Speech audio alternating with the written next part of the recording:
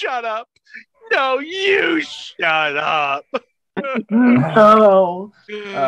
My children made fun of me and my feelings are hurt. Whatever. You have no feelings. Folks, it's Tuesday night. Welcome to Between the Rolls. Thanks for joining us. If you're new here, hang on. We only do this for an hour. We'll only bore the shit out of you for 60 minutes. If you've been here before, you know, hey, these guys might have a snippet of good ideas in between their buffoonery, but you know, we'll see what we got for you. Let us not forget, follow us on Twitch, follow us on Twitter, take a look at our YouTube archive. If you want to shoot the shit about D&D, join our Discord. If you want to see here or on Saturday's one shot this coming Saturday, mhobo Inc. Twitter or Gmail, hit us up. We will get you on there. We'd like to thank our sponsors at Pirate Dog Dice on Twitter. They make custom dice. I don't have any of my stuff here, so we're going rogue. But if you need some dice that roll well, check them out at Pirate Dog Dice. And of course, oddfishgames.com, makers of adventure sets, so that your game doesn't stink. It can smell successful like ours. They also have the Shine Project to help you write gooder. And 6 or 7 days away from the launch of their Kickstarter for How to RPG with Their Cat. I've played it. I had a great time. I can hardly wait to support it. That's coming up real soon. Finally, if you're going to Gen Con and have a few spare hours, they can use some booth help. They will pay you in swag or probably not Benjamins. Let's not go high here. They'll pay you. Yes, Kyle. You're muted. Can I switch the cat with a dog or possibly a toddler? Yes. Yes. I'm funding it. Works. I failed to see the difference on any of those. Really? Items. Right. Exactly. Yeah. Folks, this is episode 132, but more importantly, this is the last episode of year 3. We've been doing this shit for 3 years. And Adventures in Philbar is going on 8, starting on Saturday. But tomorrow is our anniversary. So you notice a change in the background, change in the wording. It's going to be 3 people on Between the Rolls, just because it goes quick and we get a lot more use out of it. 4, it just kind of bogs down. But anyway, tonight we're going to do 2 recaps, and then we're going to go ahead and do a discussion on underwater scenarios. We will start with me because I am an arrogant SOB, and I had the first game on Thursday night, episode 281. 181 episodes. It was a Dragonlance scenario run by our own DJ, Dayton. And he went ahead and ran 4 of us, myself, our producer, Carrie, Jesse, and Heidi, through an underground kind of tombish delve. It was set in the Dragonlance milieu, if you will. I got to play a Dragonborn, a 17-year-old Dragonborn, so I got to play juvenile asshole.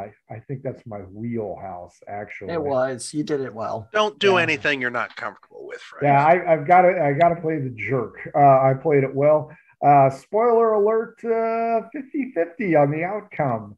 A couple survived, couple did not. The tomb had a trap. Very, very dangerous opponents. Everyone got the shit kicked out of them. It was a good time had by all, including the 2 dead individuals. Not going to spoil it for you. You're going to have to watch who they were. You're going to have to watch to find out who they were and how they died. Hopefully, DJ was going to run this at Murder HoboCon back on August 1st, but circumstances dictated that he could not. So if you go to in-person cons, he has mentioned he is going to run that again. Hence, very few spoilers. He told us some things post-game that made it a little bit more understandable. Did he do the usual things of, oh my gosh, that was terrible. I'm never running a game for you guys anymore. You're a bunch of murder hobos. Kyle and I are well in tune with doing it the first time. You always suck. Hell, I've done it 200 plus times, and every once in a while I still botch it. Not really. I'm actually great, but you know how it is. Didn't you go long on one of your campaigns here I recently? I did go long, but you're stealing the thunder from David. So you rat bastard. And I will blame everybody but myself. But yes, for episode 281, it was Jesse's fault. Jesse's fault. Yeah. Actually, we ran long on both. So fair warning, if you're going to watch Thursday's episode, that baby ran 3 hours. The other one ran about 220. So we did run a little bit long on both.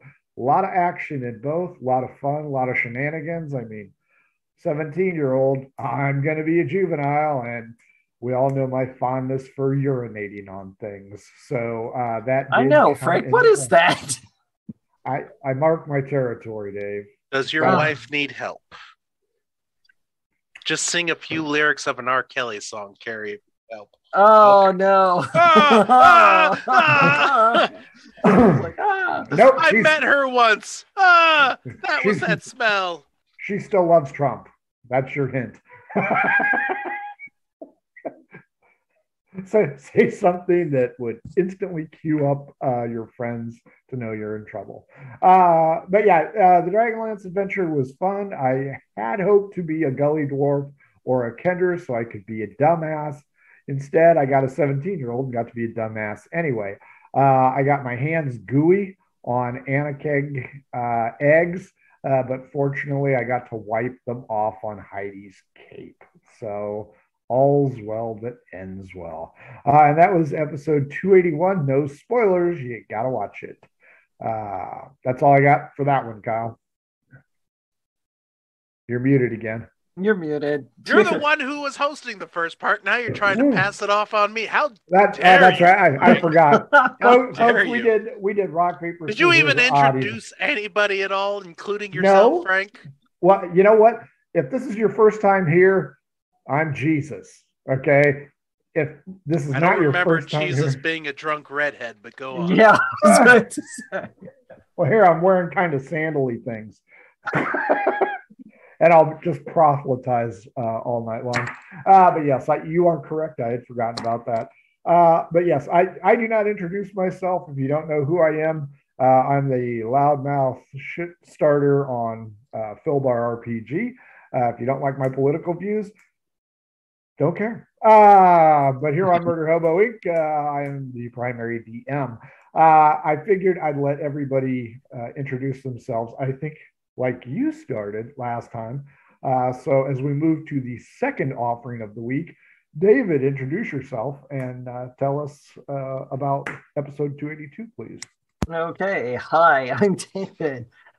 You can follow me on the Twitterverse at DNDevious on Twitter. And yeah, I play Yngve in the Calamity campaign, A-side and Crow in B-side. I'm also Zadar in Cacophony.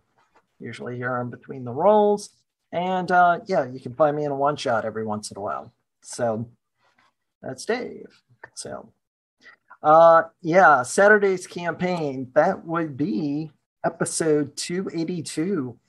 I guess you could call it the There and Back Again episode, but might as well be called Murder on My Mind, because that's all I hear is like Ray Charles in the background. Murder, sweet murder.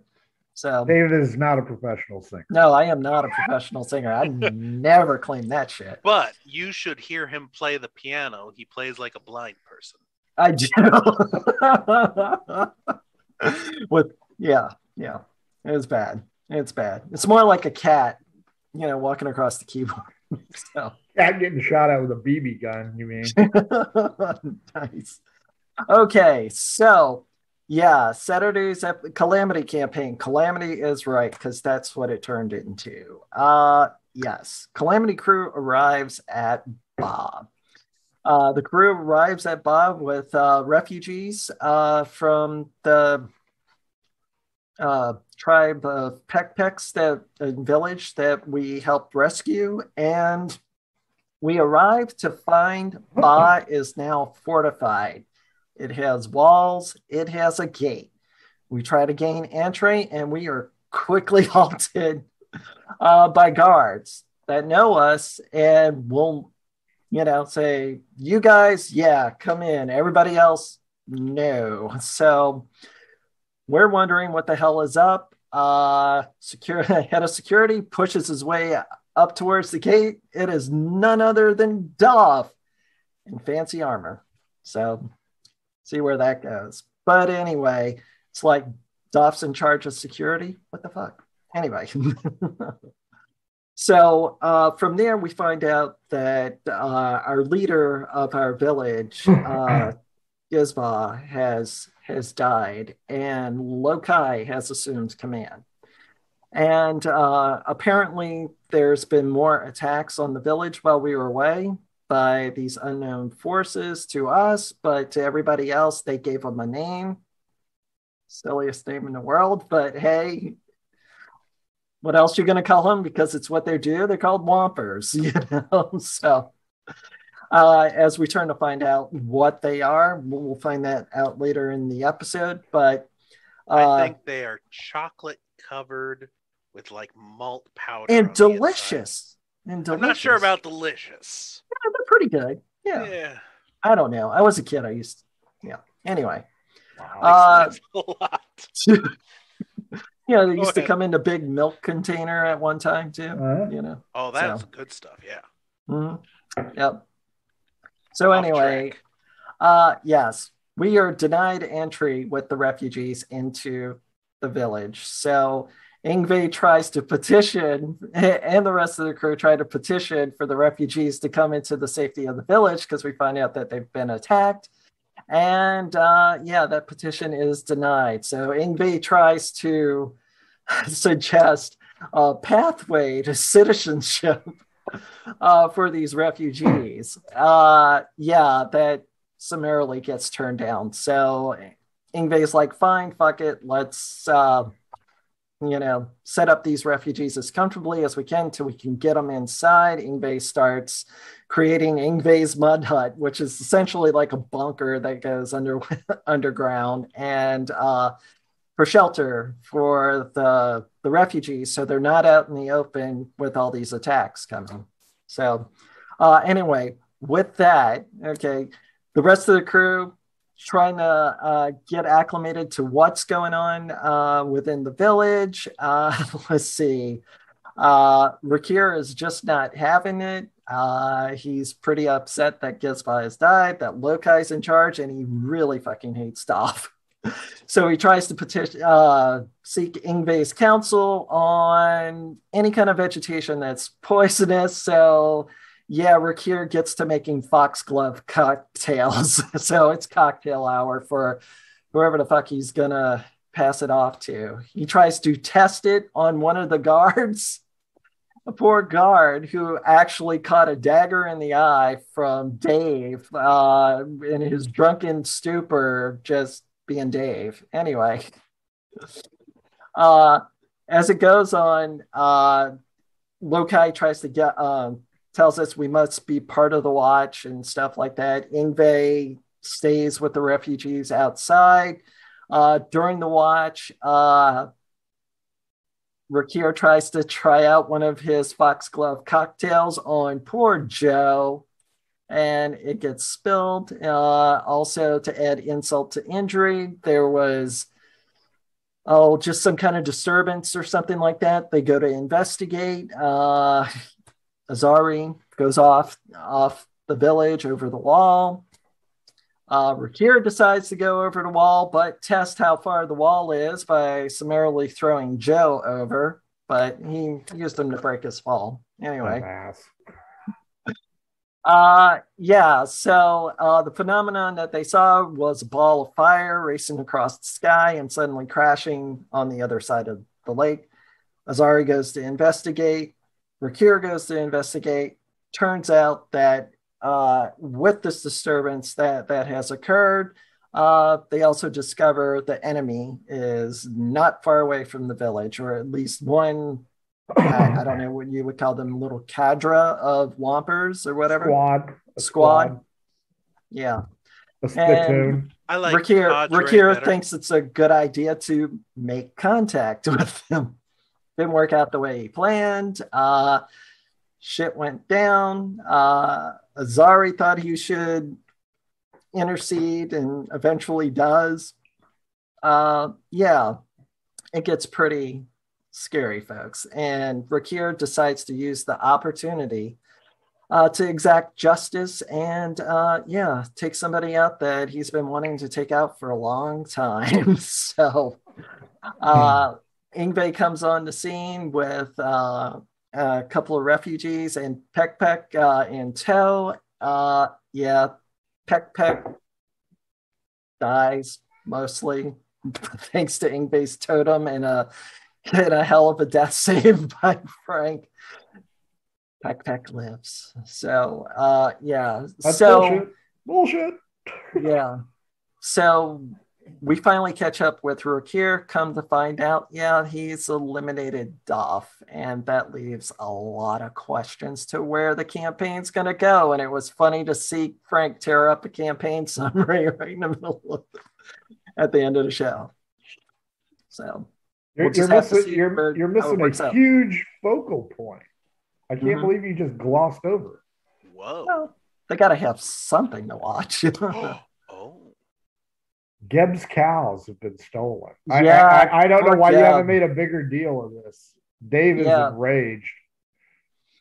Was he really? I mean, he was mostly he got drunk. Yeah. Yeah. Enraged, drunk. He didn't rage. Rage drinking is pretty much what it was. He was drinking like a fish, is what it sounds like. I think he was already drunk when he got the news, so I don't think it's really set in yet. So. And he had the audience, so yeah, he had an audience. He was entertaining. So I liked him slamming Peck Peck, and then the crowd kind of partying and Peck Peck sitting across the way. That's a funny episode. That's a funny part of the episode. You really got to watch that. It's hilarious. So the Calamity crew works great together. And it's just, Scott, I don't know where you're going with your character, man, but damn, it's a dark ride. So tune in the following Saturday. To be fair, nothing makes you want to be a murder hobo more than one of Frank's campaigns. Oh, yeah. I'm talking those Frank NPCs. Oh, yeah. Scott's all I wanted to do was buy a magic bag from you, but you're such a dick. Let's go back in this alley over here. I'm starting to wonder because I suggested Scott's subclass to him, and he's like, yeah, and then here we are. So it's like, oh my god. Yeah, the whole One-Eyed Joe, because when Scott hands him the poison to drink it, because of the dagger pulling out of his eyeball, One-Eyed Joe has poor dexterity, and I rolled a 3 to get it. He just knocks it over the wall. Has a drinking problem. Scott's like, the whole line was, I've only got the one eye. Because he kept bumping into Scott the whole time. Lesser restoration, doesn't work when you're missing an eye. So, oh man, and I don't have regenerate yet. So wow. That was episode 282. Both episodes are available still on Twitch, in our video archive on YouTube, as well as our audio only archive if you don't want to look at the money makers here. So go ahead and enjoy. Again, fair warning, 281 is 3 hours and 282 is about 220. So it's going to take some effort, but hell, it's no Critical Role. Those bastards run on forever. So we didn't have a Margoo because of the holiday weekend. We'll have a Margoo this weekend. Again, repeating, if you want to try your luck or if you're a forever DM, we do have a one-shot coming up this Saturday. And that's all I'm going to say about that. If you want to get in on it, we still have space available. Let us know. mhobo Inc. Twitter or Gmail will get you on there. That is our recaps for the evening, and we will now move on to part 2 of our evening with Kyle. Kyle, introduce yourself and tell us what we're going to discuss next, please. You forgot to mention Thursday, Cacophony. Possibly the last. That last stages of Cacophony. Yep. This promises to be good. I'll have to say. Or not. Or everyone just dies. Yeah. That's the end of it. They look in over the cusp of the volcano and it goes off. Yeah, when we throw whatever's in it, it sets off the reaction. Everybody rolls dexterity and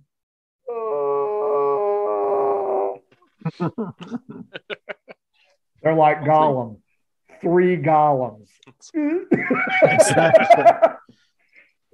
What we didn't notice is the Minotaurs coming up behind us. They're silent on those hooked feet, guys. Let me just tell you. Exactly. Oh, massive creatures. Minotaur rogues. Quiet. There you go. All right, guys, I am Kyle, and I am here to talk about the second part, which is underwater campaigns, one-shots, and gaming in general. And why they chose me is because I run the Cred campaign. Cthulhu Rises, Everyone Dies. They're going to be underwater at some point. Let's face it, it's going to happen. And of course, I'm going to make them tell me how I'm going to run it. That way, I don't actually have to do anything. I just ask the questions, and it's great. Nice. So before we oh no, everyone's been introduced. I've just introduced myself. So let's talk about underwater gaming, adventuring, campaigning, all sorts of bits. And let's really start off with the problem with underwater gaming and why DMs are really afraid to tackle that. And let's start. Okay, Frank is eyeballing me right in the eyes, so he wants to go first. He's like, David's doing that thing where he's the student who doesn't want to raise his hand. Oh, what am I looking at over here? What's that outline? What? Yeah, Frank. What are some of the issues with underwater gaming that kind of make it a trepidatious thing for DMs to try and do? The biggest thing, first and foremost, has got to be breathing underwater. That problem has to be resolved through high-level magic or magic items, or if they all want to be sea elves. That's fine. That would be okay. But for the most part, we're all heroes of different races, and nobody likes Aquaman. He's stupid. So why would you play a sea elf? Say that to Jason Momoa's face. I was about to say. His knee is the same size as a 13-year-old girl, just like the rest of us. The big thing, we have run an underwater campaign here on Murder Hobo Inc. twice. We ran Antiquity way back in year 1. And it featured the search of an old city. And it had multiple threats, large city, submerged, underwater, the kind of shit that you see in all the aquariums that you always wanted to have growing up as a kid. You want to go to Atlantis, you want to see these cool things. But fortunately for them, they were all high level because I think we ran that as 9th level. And they all had, I believe, jewelry that allowed them to breathe underwater. Ergo, no problem, they can move on. Now, if you're using potions or spells or that crap kelp out of Harry Potter, you are on a very strict time frame. So you have to be careful with that. That being said, that's kind of a cool thing for a DM because nothing really wrecks the party's enthusiasm like saying, oh, you are having trouble breathing and can no longer fight. You just start plucking PCs out of there and everything turns up roses. There are a lot of other pitfalls to it, but that is my primary and my happy place is how you going to breathe underwater, hotshot. I'll turn it over to David for David? another. You got any more? Yeah. I mean, just environmental hazards too. I mean, that's the thing. Wildlife, Oil rigs. terrain. Yeah, oil rigs. Hi, Boeing. I'm from Louisiana. We're kind of bitter about that. Fuck you, Boeing Petroleum. So, anyway, yeah, just environmental hazards. Kyle's like, oh, we just lost the sponsor. My wife just I got a text the other day. Hey, do you want to watch this movie that's about the oil rigs down during Deep Star Rising? And I was just like, no, not really. I can tell you all about it. She just watched that movie. Got real mad at me because I said I wasn't going to watch it. She watched it for Marky Mark. We all know why she. Yeah, we know. Absolutely. Yeah. Okay, So, I'm sorry. Continue on, David. You got it. With that. Okay. Sorry, I'm having a little problem with the gallery right now, and it's driving me nuts. Okay. All right. Quick, So- freeze our cameras. Yeah. So it's like, Okay, now I'm back. All right. Underwater hazards. We were talking about wildlife, oil rigs, and all that fun stuff. Did you have any more you want to throw out there? Yeah, well, just other things that, as a DM, you could throw at them as a caveat. Temperature, things like that. That's another environmental hazard. Pressure, yeah. So there's nothing like being in the apparatus of Qualish and you decide to open the hatch. So that happens. So, one of the things that we mentioned in the outline is your battlefield. Your battlefield isn't two-dimensional anymore, or, you now actually have above, below, forward, and back to worry about. So, there's always that too. So, underwater combat, Yeah, fireball doesn't work quite as well underwater. Electricity works great. Yeah, that it does. So, yeah.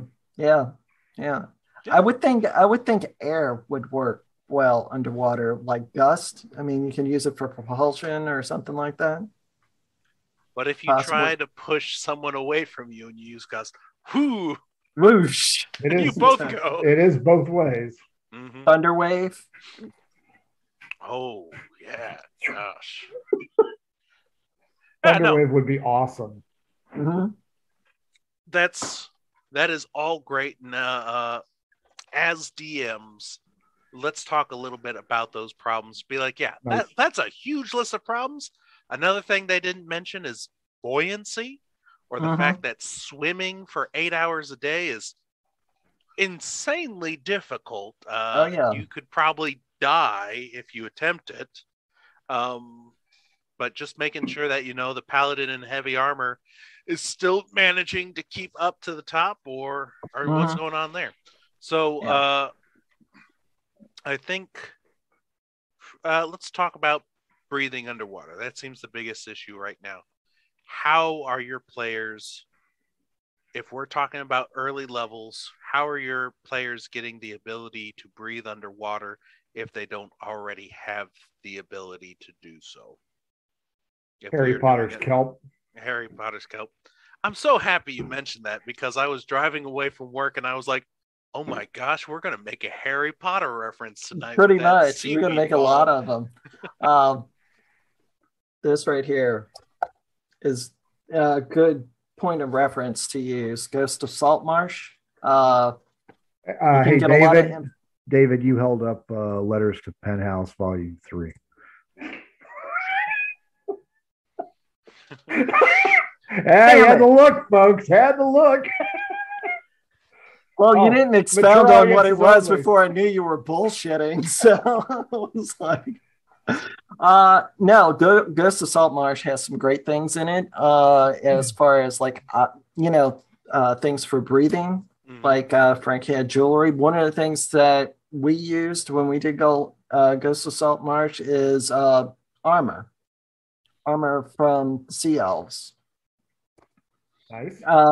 Controlled your buoyancy, ability to breathe, ability to move, and stuff like that. So, Okay. you know, that was one of the ways that we overcame it, was with the armor. Sure. So, I think my best example I've heard for this, a lungfish, where literally you buy a fish and it goes up your nose and down into your lungs, and it converts water to air for you. Is that a thing, or you just thought of that up? I've heard it somewhere, but okay, you know, because one of these things we got to do is the underwater is a completely alien space. You know, other than space itself, underwater is the second final frontier. Right. And so just being able to try and switch something out, you know, oh yeah, you eat this kind of seaweed right here. Oh yeah, talk to these elves. They make special armor to control that. Or just, yeah, there's this random fish that just blows air bubbles as it goes around, and you take that and you swallow it and it will attach itself. Hopefully it goes down the wrong pipe, because you're either having a delicious dinner and drowning, or you're breathing underwater just fine. Exactly. It's like what kind of works like a combi tube, you know, with resuscitation. It's like, how do you get rid of it?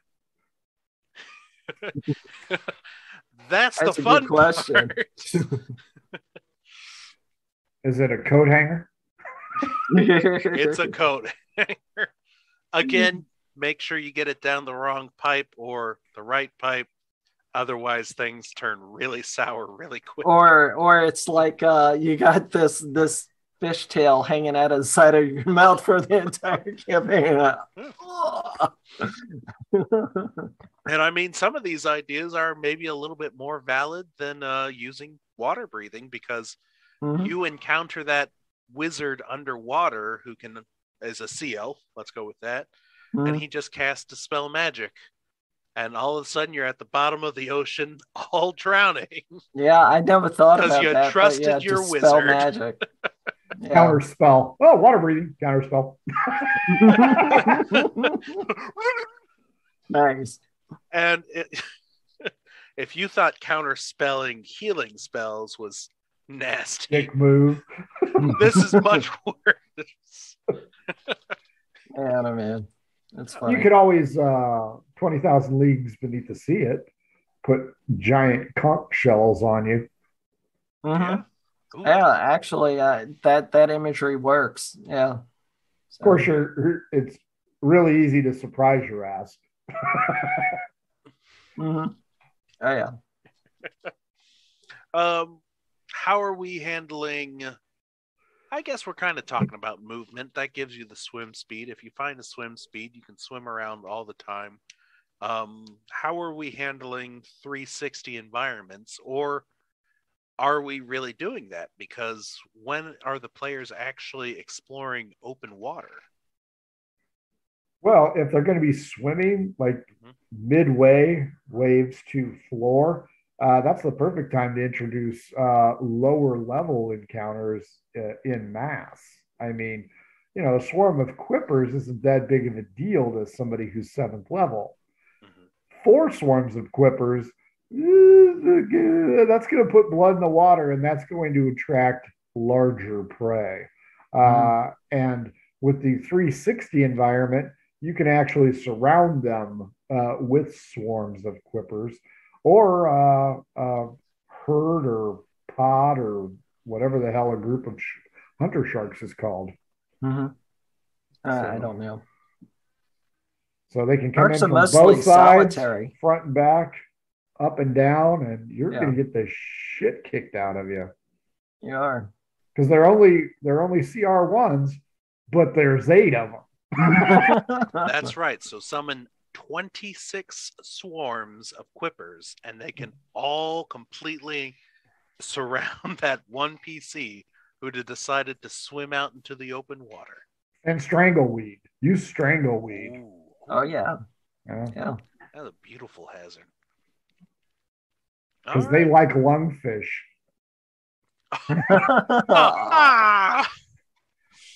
The Pull horror that was right my out. thing, Frank. How dare you? I've we corrupted kind it. We kind of talked about how spells are handled underwater.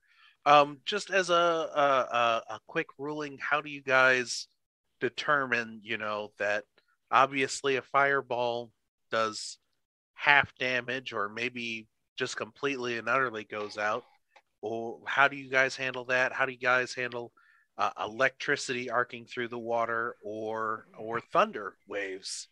Where if a grenade goes off, you don't actually want to be underwater because your body turns into gelatin and is instantly killed. You'd rather be above ground. It's on Mythbusters. Check it out. So David, how would you handle spells and their odd effects happening underwater? I would probably have all fire spells are at disadvantage. So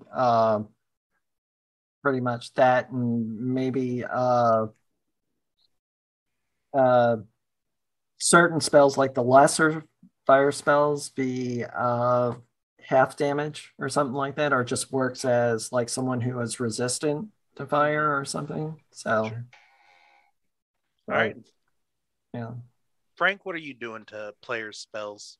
I'm going to increase the width on lightning and electricity to expand it. So because it's touching the same molecular makeup. So I'll go ahead and give that full power and increase the width and or diameter. Now with Thunderwave, we discussed this, and yeah, unless you're breaching yourself up against something, a rock, a statue, or something like that, you are also going to fly away. Now I can see, in order to evade a target, to just kind of cast that down below you and shoot right out of the water. So for evasion purposes, any kind of propulsion or catapult spell would be beneficial. You're going to do like a submarine breach or something like that. Yeah, let loose all the ballast. What about pressure? Rising too fast, sinking too fast. Con check. Yeah. So con check. But yeah, I'm always torn with that because these are mythical heroes and shit like that doesn't affect them, and nobody ever goes to the bathroom except Frank's characters. So the pressure, I could see that. Maybe take. I'm trying to think of a low level force spell. Maybe just suffer 1d8 every 10 feet. I would be more concerned about drowning. And visual acuity out the window. You are not going to be able to see jack shit the deeper you go. So no torches. Light would work nicely. Magic weapons would work nicely. Anglerfish are really great for lighting up the way. Is that the chandelier looking thing? Yeah. Oh yeah. For all you elders, that would be the Duke's limousine from Escape from New York. That's it. Yeah. Big chandelier candelabras on the front. Yeah, Isaac Hayes, man. When he wasn't hitting his wife. The thing about light, though, light's going to attract predators. I mean, like any light source in the water, in a aquatic environment, light is a draw. So, you know what? Let me throw this one out here because it just stuck in my head for some reason. A giant, just an aberration of a whale comes by and snatches you up. You and your party members are now Jonah in the whale with several areas to investigate. All the water drains out, and then you can poke around until it takes another swallow of water. Or shoots up air. Out the blowhole. Yeah. Oh yeah. Yeah. Ooh, so that'd be the thing is Writing. I want writing. the He's writing it anatomy down. of the whale. First and Oh. foremost, to make that dungeon, because a giant whale is officially a dungeon at this point. Yeah. Mhm. Yeah. So get its anatomy. You want to be able to get into its stomach is obviously the easy one. Find a way into its heart, but obviously that's going to be the dangerous one, because if you kill it, then you could really You're screw gonna die things too. up. Yeah. Yeah. But I mean, what's the thing? A blue whale, a person could actually travel through the heart of a blue whale. It's just that big, and that's got to be something the players would want to do. Right. But the idea is to race your way to the blowhole before you get forced into the brown hole. Well, wait. Wow. You're either going to be the scuba diver who got shit on by a The blue poop whale, shoot. or you're going to launch yourself out the blowhole. Oh, Oh man, I just keep thinking Hitchhiker's Guide to the Galaxy with the whale. I'm thinking of Tosh when he hijacked the magic bus, which is completely inappropriate. I would think, for a whale scenario like that, I mean, you could use an astral juggernaut as kind of like your blueprint for it, pretty much, I would think. Or you can go on dreamstime.com and see whale anatomy stock illustrations. Not that I'm exploring this concept as we chat. No, you're not checking that out. You got to have some sort of like worms, like when you Parasitic worms. Parasitic worms. A stomach ooze, but not very intelligent. Mm-hmm. Some sort of acid ooze kind of thing, because you have to try and travel through that. Bile, yeah. Flooding from when they're scooping krill. So, in plankton, coming in. Kraken versus whale fight. That could be the climax of it. That's somewhere along the lines, and it's just like, yeah, you can either just completely abandon this creature to be eaten by a whale as a big screw you for eating us, you deserve that, or you can be like, it's such a majestic creature, we've got to save it somehow. Mm-hmm. How about if it's not a real whale and it is a manifestation of, maybe it's a lich's phylactery? Or an undead whale. Yeah. That's rotting. Then you better and be stinks. able to breathe water. Do you want to even breathe that water in? Oh. No. Oh, yeah. Okay. I created a creature one time for an underwater campaign. Zombie sharks.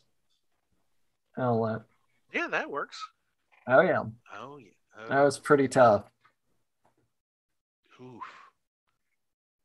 Oh, that's creepy. Okay. Yeah, I got the idea from, it was a photograph and it was on social media, but it was actually a great white shark in a tank that was left in a tank in an abandoned aquarium somewhere in Australia or something like that. And it was huge. So you got this green goo like fluid filled aquarium to the top, glass shine through, and you just see this giant silhouette of a great white shark. That's in there. You can look it up, and that's what gave me the idea for zombie shark. I was just like, oh my god. That'd work. Mm-hmm. So speaking of giant whales, let's move on. Why are the players underwater? What are they looking for? And what are they finding? What makes the depths interesting enough to actually want to risk drowning, which is supposedly the worst way you could die?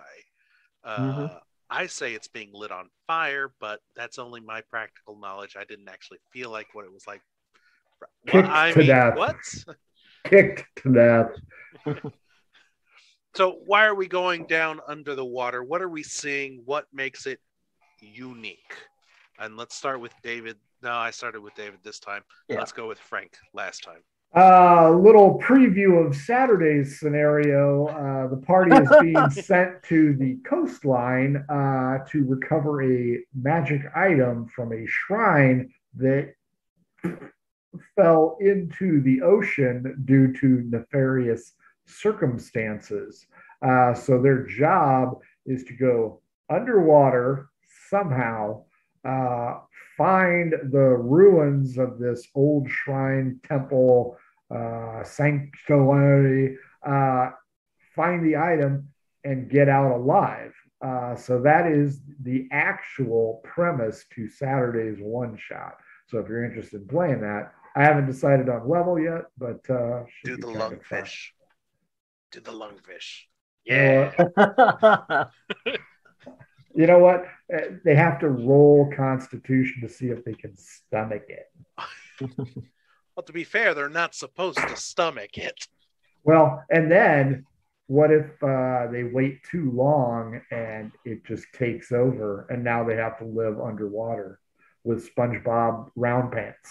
Oh, I would imagine you have to stay underwater while it's in there. Otherwise, you end up with a dead fish in your lung because it can't process air. It can only process water and fill your lungs with air. But if you take it above ground, it dies and you have a dead thing in your lung. And so you die. Yeah. But then, yeah, something with if you leave it in too long, it's kind of like a pufferfish, or where the pectoral fins with the spines on it, it will latch itself into your lung, and it just, yeah. Then you got to live underwater. Yeah, I like that idea. Lays eggs if it stays in there way too long. Everybody loves getting eggs laid in their body. That is right, cool. Carrie?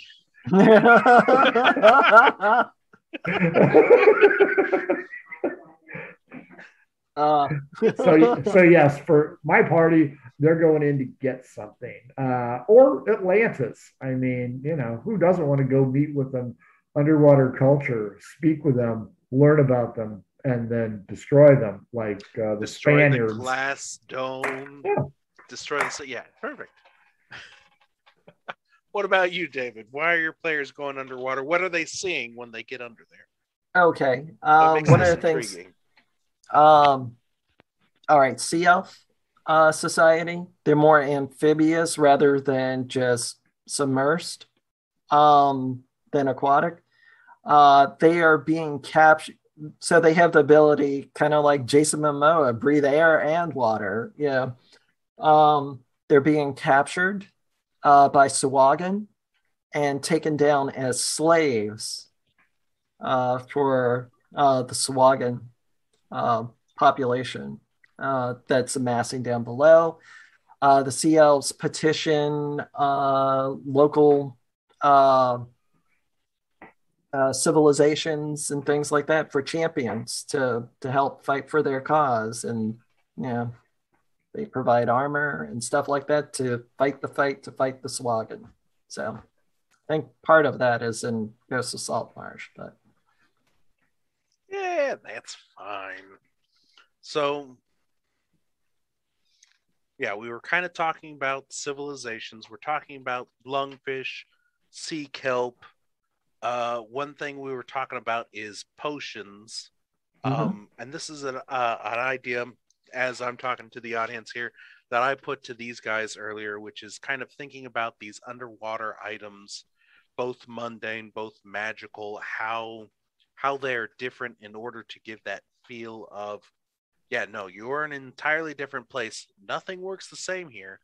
So how are you changing the description of something or how something is done? Because let's take potions, for example. If I'm underwater and I need to drink a potion, as soon as I unpop that cork, that potion is gone and replaced with seawater. Our producer came up with the genius idea of your barbarian is shoving a glass vial into their mouth and crunching it open. So, suppositories of greater healing or something like that. I think that kills the lungfish, though, with the glass shards. Yeah, I think it does, yeah. Oh, man. Like I said, suppositories of greater healing.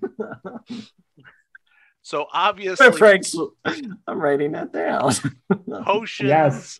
as they are, do not work underwater. So are you purchasing what are those the tea thing with the little balls in it? What's the ball tea? T-ball. No, not the tea ball. The fancy tea where you have to have a huge straw and you drink boba. Boba tea. Boba They're tea. boba. So Okay. you have boba healing. Yeah, there you go. Regular tea, and then you get these little balls, and then you pop them, and then liquid, like a gusher almost, Yeah. except it's very thin-skinned. What, like the old gum with the mouthwash in it? Yeah, a gusher. Sure. Yeah, pretty much. That's long before Kyle's time, but yeah. A little bit, yes. But yeah, no, you pop one of those in your mouth. There's your healing potion right there. Mhm. I don't know how that sounded without the pop filter on there. Probably terrible. That didn't sound too bad. So that's one way you might change a potion. What are you changing? Yeah, what are you guys changing to make it seem more alien, more underwater? To say that, this is a completely different place. Things work entirely different here. Let's start with you, David. I'm sorry, you looked away at the wrong moment. It's like, I'm trying to think. Mundane items. Yeah, bows and arrows aren't going to work. So maybe some modified crossbows to be like spear guns. Sure. Yeah, something like that would work. No feathers on your crossbow bolts. They are just straight tubes of wood because the feathers would just slow everything down. Pretty much. Yep. Mm-hmm. So kind of like a modified crossbow. Sure. Things like that. Mm-hmm. Frank, you got a few items? How about instead of a flying carpet, kelp woven together is your rug of smothering or your passage through the waves. Also, don't forget mounts, giant seahorses. Got to have those. Special barding and saddles. Yeah. If you can deal with the sea elves or the Sigian or merfolk or whoever the hell has them, that would expedite your search of a region most definitely. The armor obviously is going to be composed of shells or shell fragments, and coral would be the weapons. So coral, not to be confused with Rick and Coral. But yeah, it would have to be that. You can eliminate all of your dusts of sneezing and choking and disappearance and all that shit, because that ain't gonna work at all. But I could see a nice camouflaged kelp suit, maybe like a vest, like what a leprechaun would wear, made out of kelp. Yeah, ghillie suits made out of kelp. Or a giant shell that you can wear around like Man Fang does on the Margoot campaign. Just find yourself one of those big shells and wear it.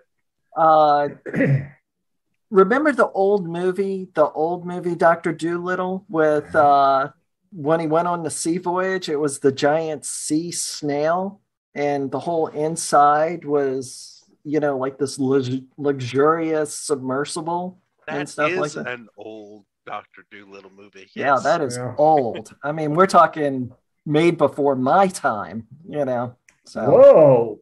They had talkies back then? They had talkies back then. So, I'm trying to think of the actor who's in it. The hut. You could use the palace or the hut only in the form of a giant shell. Now, the hut, would it be spherical or would it conical? Just be conical? Yeah, okay. Conical. Yeah, that'll work. I can see that. And it would protect you from the pressure as well as the temperature. Also camouflage it too. Once you kill its occupant, who had babies. You got to kill the babies too. Yeah. You guys always play that card. It's a fun card to play. Yeah, it is. It's like, I gotta kill the baby bear. Kill a family. So okay. So there's that. Yeah, I'm trying to think what else. How about piracy? Nice. I mean, as Yeah. a subject to broach tonight, piracy. So, you know, what did he write? He Just DM'd you. I did. Oh, yeah, just me. So, folks, I went ahead and found a Spelljammer whale, i.e., a ship made to look like a whale. And Kyle points out that at some point in time during the stay in the whale, a rock grabs the whale like an eagle in a salmon. And I'm guessing you're going to be dashed against some rocks or dropped out Or of. it's like you just finally free yourself out of the whale, and it's like, well, we're not in the ocean. We're airborne. This looks like a. Oh my gosh, this it- is a rock nest. We got to get out of here. It's like Air Force One, where the jaw opens up and you're on the landing deck and it's just all air. And a red light goes off and somebody's yelling, "Go, go, go!" I thought you said this was an underwater one shot. 600 feet down. Nice. Your eyeball floats to shore in a week. Along with whale babies. Just saying. Right. Oh, man. Man. So, yeah. That's definitely a high level concept right there. So, guys, what levels are you running your underwater one shots if we're making these, or what? Yeah, let's go with one shots. We kind of talked about campaigns a little bit. We've talked about options of your players can't breathe underwater. Here are some ways to do that, both magically and mundanely, muggily, as it were. Nice. But what are we doing for one shots? Fourth and above. Got to be fourth and above. Yeah, fifth and above for water breathing. I can do fifth and above, except I did Aquatania fourth level for Gen Con 2020. And it never got to ran, although Ashley ran it for her coworkers and they had a blast. So I always use fourth level characters for conventions because they're strong enough not to die, but weak enough not to be a pain in my ass. So fourth level, they were all given amulets. In real life, they were also given amulets. So I had to gamble for them. Remember? Yeah. Disclaimer: my amulets do not allow you to breathe underwater. They didn't.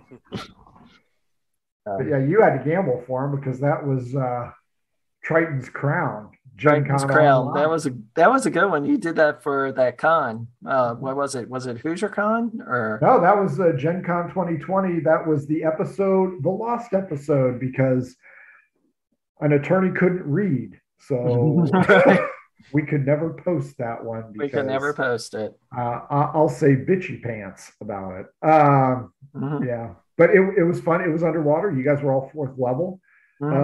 They were sent in. They were waiting on a package. Hurricane hit. The ship went down. They had to go underwater to get it. And they were fourth level, but they had to gamble to get their device.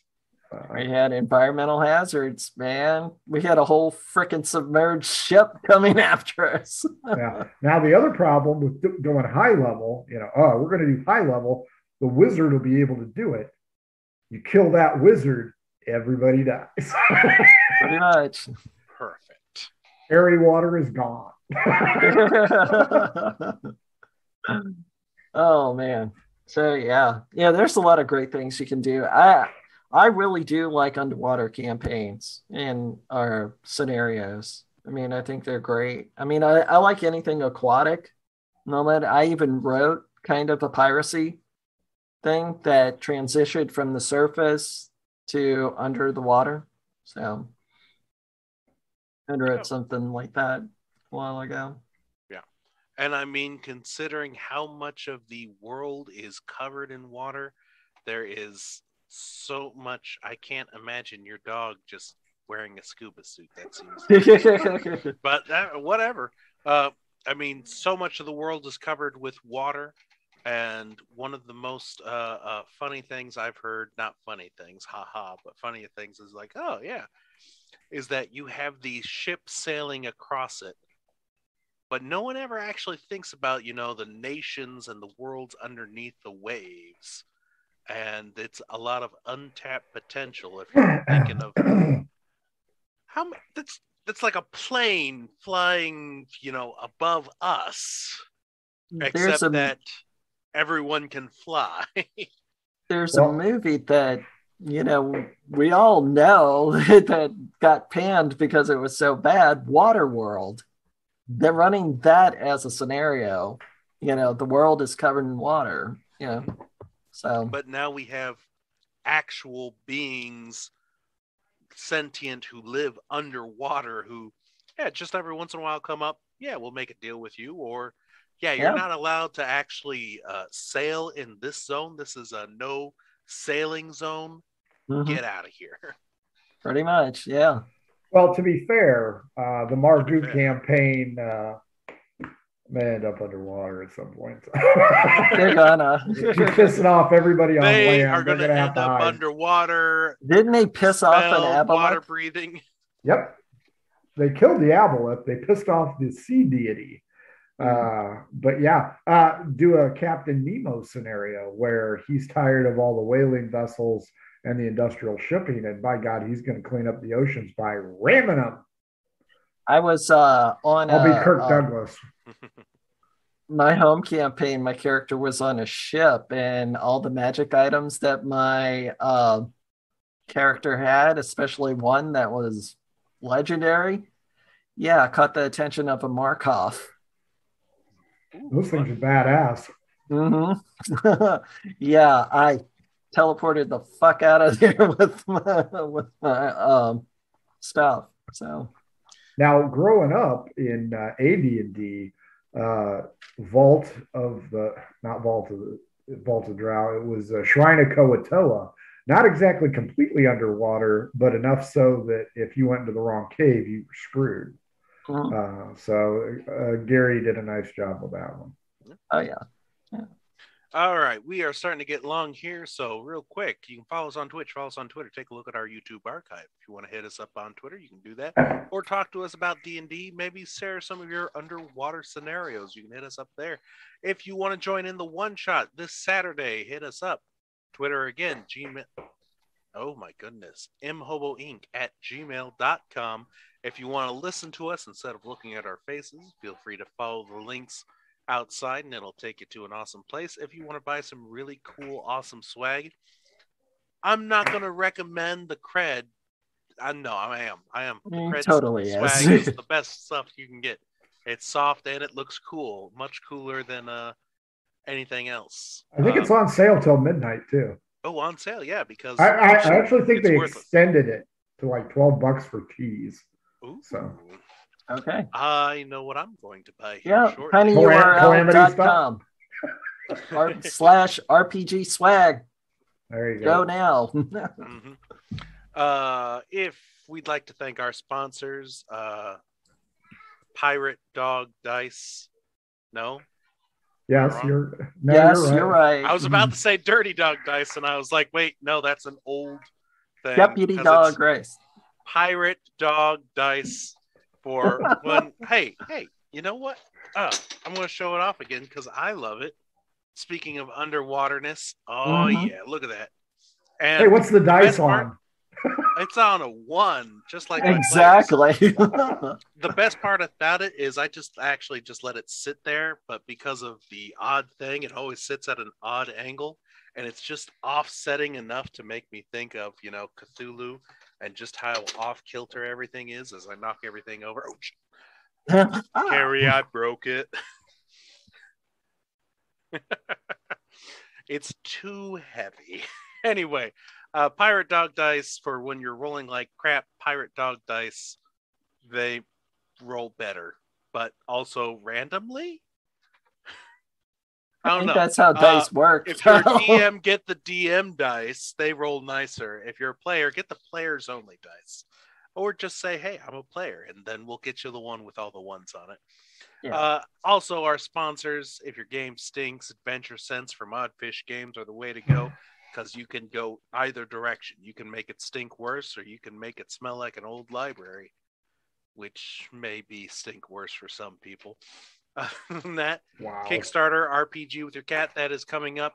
The Shine Project for when you're writing a story and you just need to remember to ask yourself certain questions that you didn't even think of. You know, there's what you know, there's what you don't know, and something like that. I screwed that up.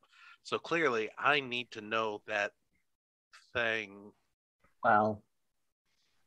Yeah. Yeah. You got to write much more better. Right? Much more betterer. Yeah. There you go. That's a better. Also hit them up. Gen Con, that's coming up soon. Do some work for them. You can get some cool swag, or you can earn the half Benjamins or the quarter Benjamins. I don't know how much they'll pay you, so just say that Kyle from Murder Hobo said that you would get paid $1,000 per bag you sell. And they will honor it because you're full of crap. Because I'm full of the putrid sewers that I inhaled earlier, and I haven't called the lawyers yet.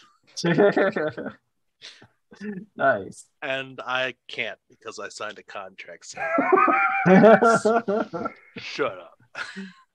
Guys, that is it. Again, Cacophony on Thursday. One shot underwater on Saturday, what it sounds like. Hopefully it's a whale, but if not, you're going into a temple and it's going to be fantastic. As you can find the temple. You got to find the temple first. Yeah. There's that 3 years. We've been here 3 years. We didn't talk about currents being a pitfall, and that's always there you go. Because you start swim ahead, and all of a sudden you're 50 feet that way, and you're out of the fight forever. Giant water funnel. Well, we didn't talk about it. All right, everybody, wave to the camera. Say goodnight. Yeah. Whoa, that was a little wet there, Frank.